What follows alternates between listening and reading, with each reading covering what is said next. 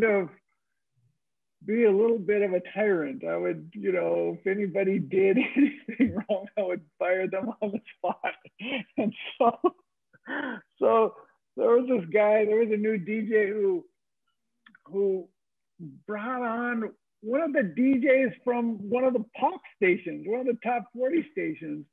And I hated this station. I hated the guy he brought on. I just thought it was like stabbing me in the back. So I fired him immediately, like on the phone or something, That was Jimmy Kimmel.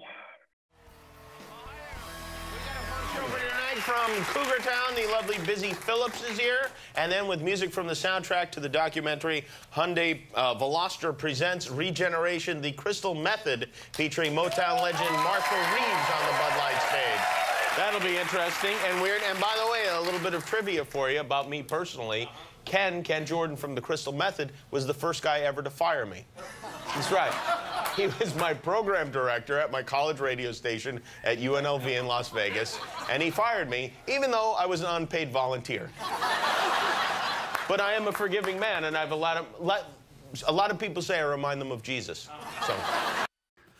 So there's a middle part of the Jimmy Kimmel story. And this was, I think, 1998. Our first album, Vegas, is out. It's doing great. And K-Rock, my favorite radio station besides KUNV, is playing it. And we're playing their big summer festival called the Weenie Roast. And,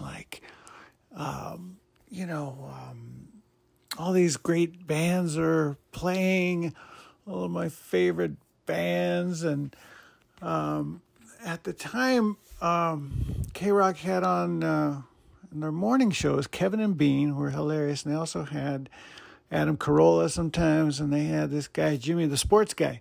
So this is 10 years after KUNV, and I had forgotten everything and everybody.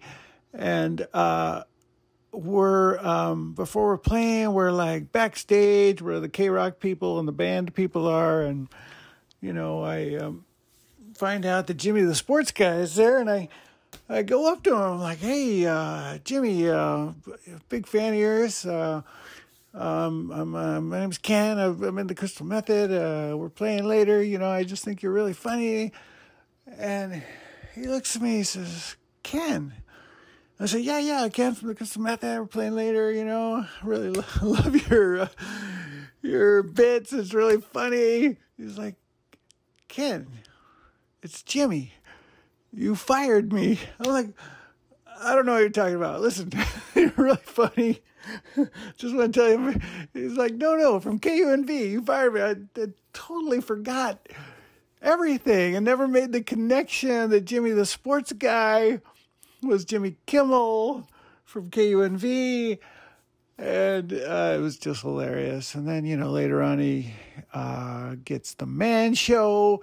He becomes the comedian on NFL, Fox NFL Sunday, and then eventually he gets his nighttime show.